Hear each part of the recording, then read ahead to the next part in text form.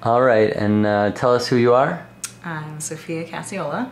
And what band are you in? Do not forsake me, oh my darling. And what did you major in college? Modern physics. Modern physics. Do you remember a lot of college still? No. Hopefully, hopefully we won't. We're gonna try to. In an underground bunker. We're gonna try to stump you with these questions here. We'll start pretty easy. Okay. I may misstate some of these things because I don't really understand half of what I'm trying to say here. But according to Einstein's theory of relativity, if you took the identical clocks and you kept one at sea level, you synchronize these clocks. You keep one at sea level and bring one to the top of a mountain, and you let them run for a while, and then you look at them again. Will they have the same time, or will one have a different time than the other? The clock at sea level will run slightly slower because it's closer to the center of gravity. Okay, that is correct. Very good. This one's a fun one. I don't really know what it means, but it sounds entertaining. What modern physicist is famous for having a cat that is simultaneously alive and dead? I have no idea why that is what they're talking about there. Schrodinger was a sick man with a lot of dead cats.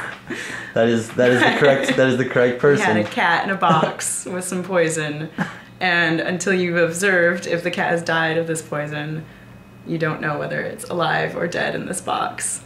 Okay, so it's simultaneously alive and dead. Thus, you have to assume that it's existing in two states at once. Okay. He's a weird dude. Did he run these experiments? Obviously. How can you know this without actually doing it? That sounds like a fun, like being in grad school with this guy. Sounds like a fun time. All right, let's move on. Any tests on cats. Let's move on. Especially if they're lolcats. They're lolcats, yeah, maybe. All right, let's move on to radiation. Let's move on to radiation. That's always a fun one. What is the name of an object that absorbs all radiation? Black body. Black body. That's correct. I guess that's sort of it sounds easy. I don't know if it's.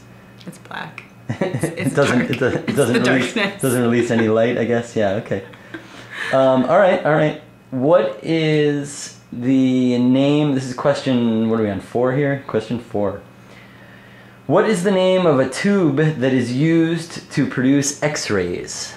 Well, Wilhelm Röntgen discovered X-rays, but I think it was Coolidge who actually invented the tube. I thought we had you there for a second, actually. Because you started giving the wrong answer, but then you got it right. So what did Coolidge? What did he do? Like, what is this X-ray tube? Do you know how it? So within the tube. So there's a tube. It's a cylindrical It's an actual tube. It's not just like a figurative tube. It's a figurative thought tube with a cat. Thought tube. It's a thought tube. All right, so it's a tube. But the electrons are firing, and they're firing at a heavy metal. And like Judas Priest? Just like more like Ozzy. Okay. So electrons are firing at Ozzy. At Ozzy. All right. As he's eating a bat.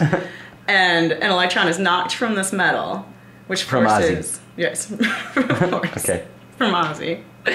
And that forces a higher frequency electron to drop down and fill the vacancy that was left by the one that it knocked out. And this all results in a lot of energy being shot around like this. I will dazzle you with my energy. That's and it nice. creates the X-ray. The camera is going out of focus. Just like that. All right. Well, you got the answer correct. I don't know what the hell the rest of that stuff meant, but something to do with Ozzy. Great. But Ozzy. Ozzy was involved. The answer is cool. always Ozzy. Sounds good to me. All right. Last question. And I think maybe this is an easy one too. I'm not sure. I don't know how hard any of these are. Whose principle states that an experiment cannot simultaneously determine the exact component of momentum and position? Because the cat is both dead and alive. That was Heisenberg's uncertainty principle. Indeed, it was Heisenberg. So you actually, I don't know how the hell you did it, but you actually got all 5 questions that I made up for you from this weird thing correct. So nice job. And Where are you going to be on October? October. I'm already the Friday, relativity September got me 24th. confused. Come to What's Your Major at church. Very good. All right. Thank you. Thank you.